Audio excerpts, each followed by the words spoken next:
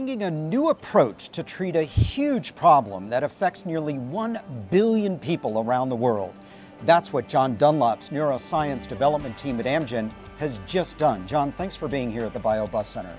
Thanks for having me. It's great to be here. So tell us about this very recent approval of this brand new therapy for migraines. Yeah, I'm very excited to tell you about this new product that we call Aimovig.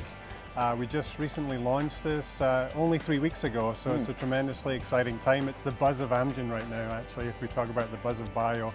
It's the first medicine that was actually specifically designed for the prevention of migraines, and it's also the first neuroscience product that Amgen will launch as a company, so it's been tremendously exciting for my team.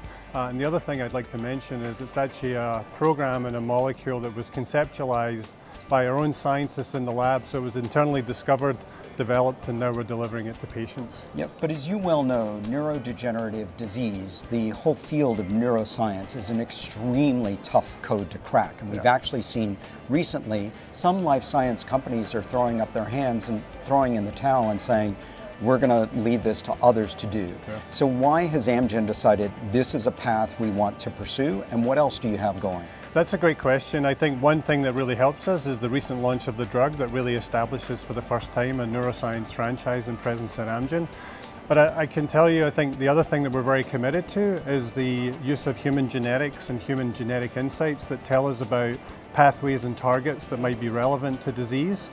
We do this in collaboration with our Decode colleagues based in Iceland, Reykjavik, which gives us an unprecedented access to both knowledge of genes and how they contribute to disease. So we believe that we should be committed, and also there's obviously a huge unmet medical need in areas like Alzheimer's disease, Parkinson's disease, and ALS, so we really believe we should be pursuing these. For sure, and another area of need, besides those you just mentioned, and of course migraine headaches as well, is the scourge that we're experiencing regarding the opioid epidemic.